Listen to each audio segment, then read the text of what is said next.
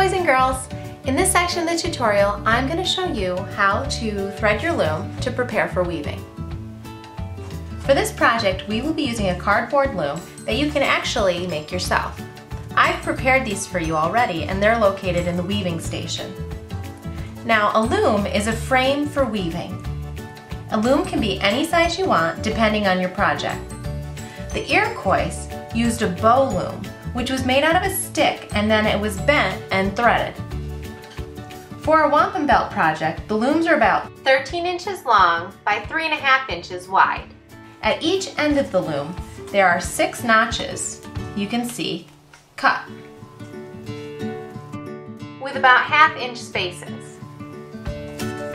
Our next step is to string the warp threads of the loom. The warp threads are the vertical threads that form the base of the weaving.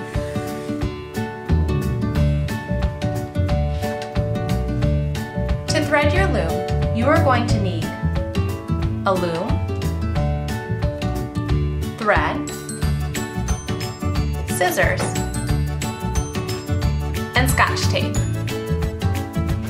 Your first step is to take your thread and to insert it into the first cut notch on your loom. Then flip it over and use a piece of Scotch tape to secure the thread. Now, you're going to wrap the thread around the loom, securing the thread into each notch as you work. Wrap it around, secure in the notch.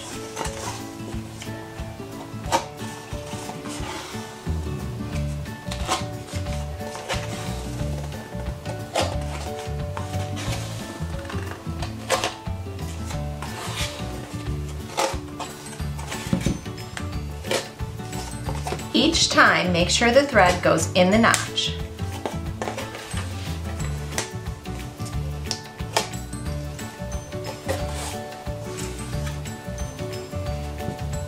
When you get to the end,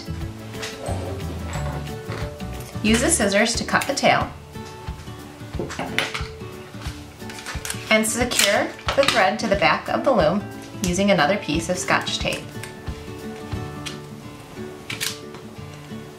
When you tape down, make sure you don't tape over the other threads, just the end.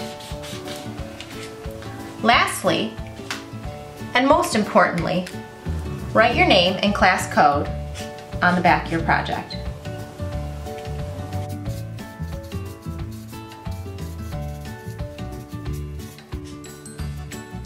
Great!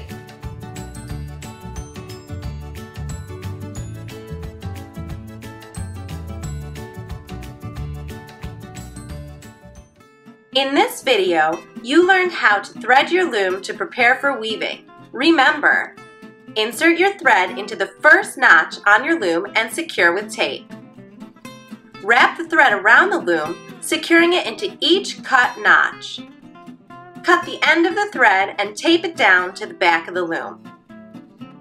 Write your name and class code. Now you are ready to move on to your next video.